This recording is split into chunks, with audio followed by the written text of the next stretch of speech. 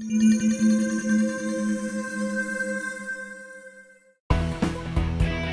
so the first part of installing the distributor is having to take the upper intake off.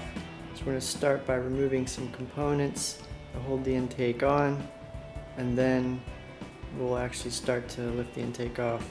First on the list, I'm going to go ahead, which I've already done, 13mm socket, remove the EGR tube. So it shouldn't be that big of a deal. Like I said, I already removed it, but that's got to come off. Alright, for the next part, we're going to remove the exhaust manifolds. There's 6 bolts, 2 on either end and 2 in the middle. I've already removed the top and bottom here. I'll remove the top and bottom on the end here. They are a 13mm socket.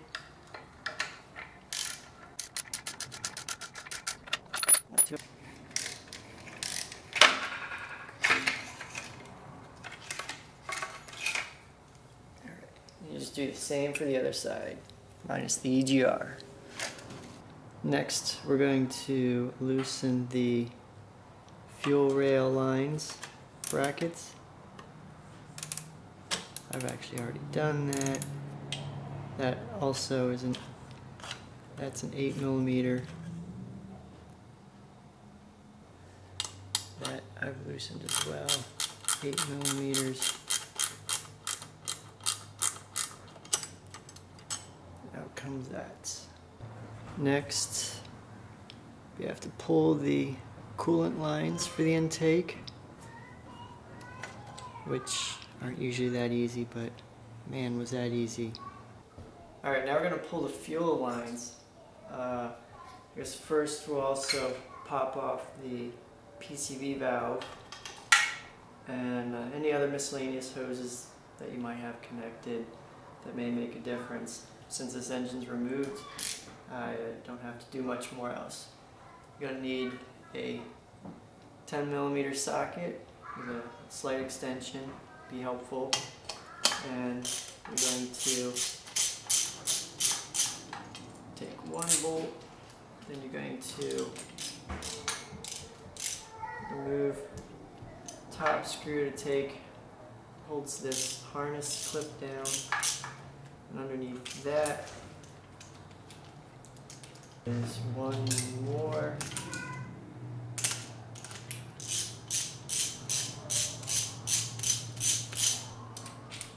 Alright, once you pull that, the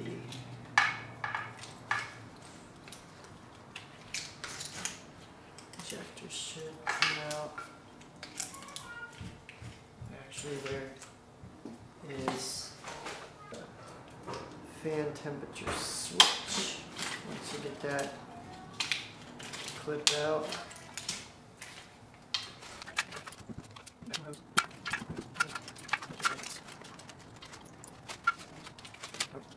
out comes the injectors.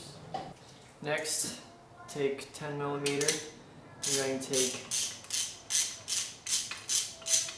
8 more bolts out from the upper plenum.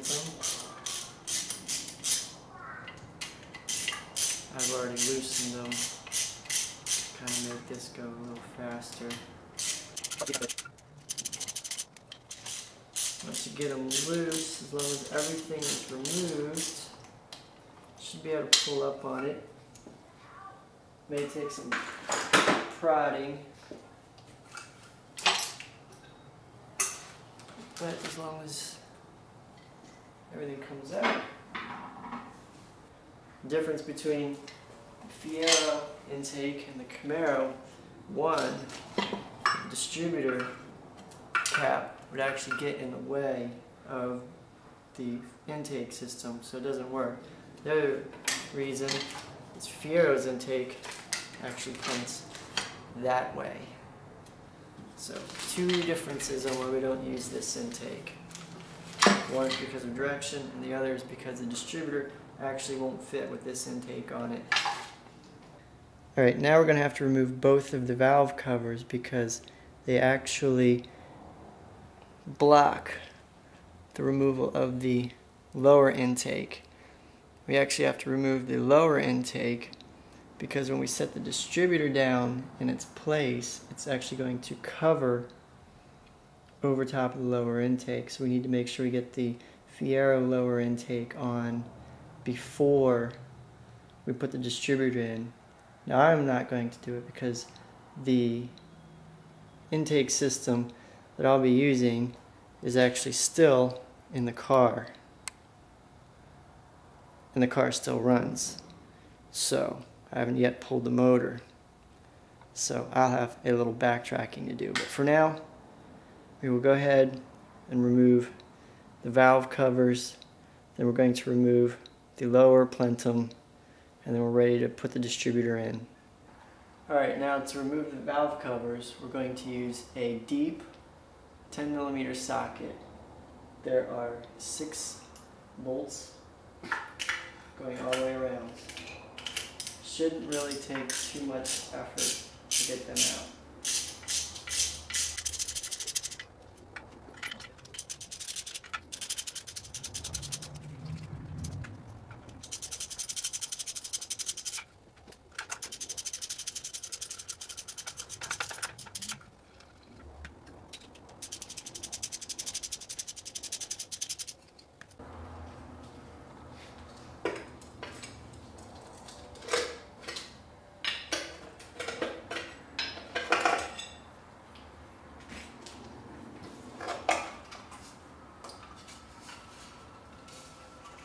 There we have it.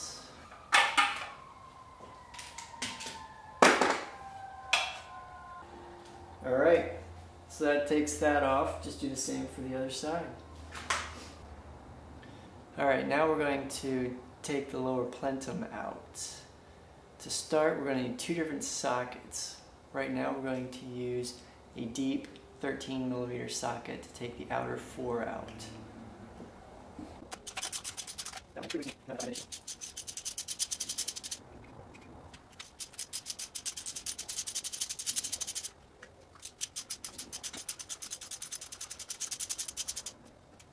Alright, now to take the inner bolts, I believe there are 6 of them, we're going to use a 10mm.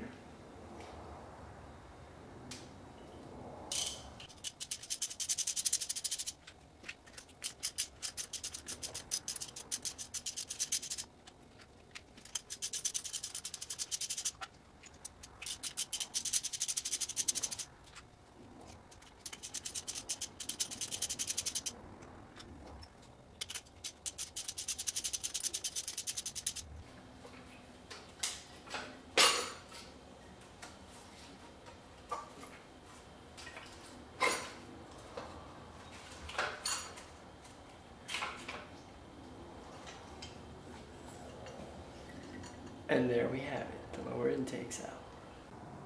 Alright, now what we gotta do is we gotta move the flywheel and harmonic balancer to top dead center. As you can see here, this is the notch, and we're going to use an 18mm socket, and we're basically going to crank this up so it's top dead center. Alright, I believe top dead center is in alignment with the, I believe this is a crankshaft position sensor, but right there is about where you'd find top dead center on cylinder 1. Alright, now what we're going to do is we're going to remove the distributor cover from the 3.4 liter engine. With that, you'll need a 15mm socket, and we'll go ahead and remove that.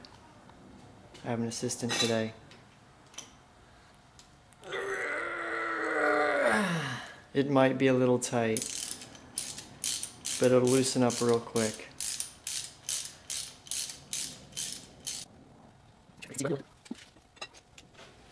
Put it in a safe place so you don't lose it.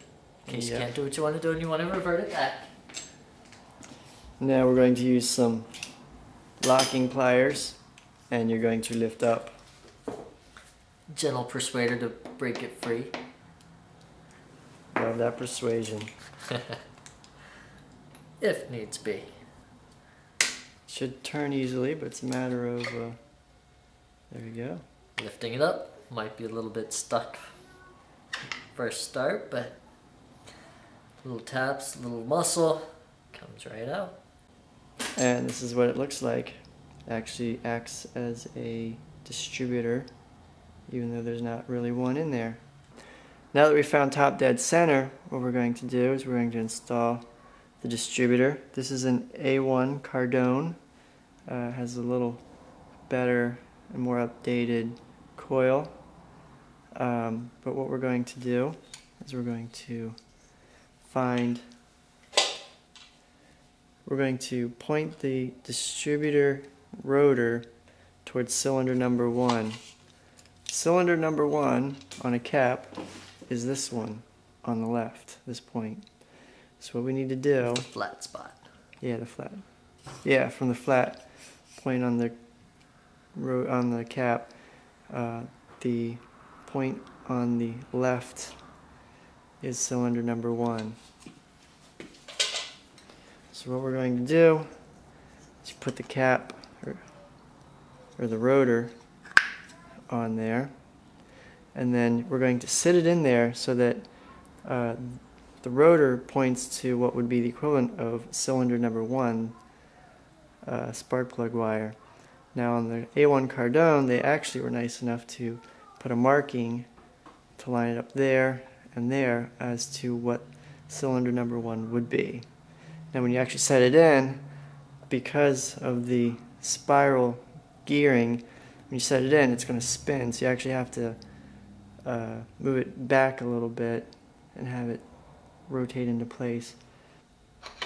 How to be positioned. We want to kind of have it positioned at a 45 degree. You don't want it at a hard 90 either way, because it'll be in the way of the ignition coil, which sits here, or the throttle body, which sits here. So you want to kind of sit it here. If you have the injectors or the intake and everything, it makes it a little easier, but in my case it's a bare block. And as we can see here, if you look closely at the distributor on this, you can see that maybe not, but that's the flat side right there, and it's kind of coming at a 45 between the intake and the ignition coil. So we don't want it dead on, but that's about where it should be positioned. So now we're going to fit this.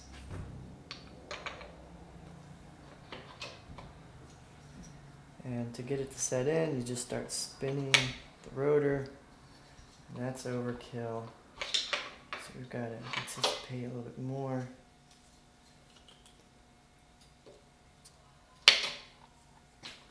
And that is not where I want it to go. That's too far. There we go. Perfect. Alright, a little closer up, you can see the distributor. There's the points, and there's the marker that the AC or the A1 Cardone has. And if you look dead on, it's spot on.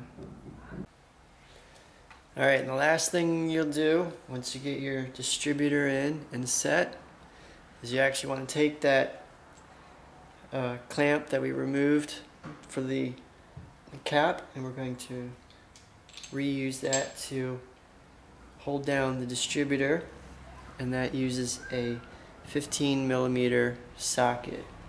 So we'll go ahead and set that in, get it clamped down so it won't move.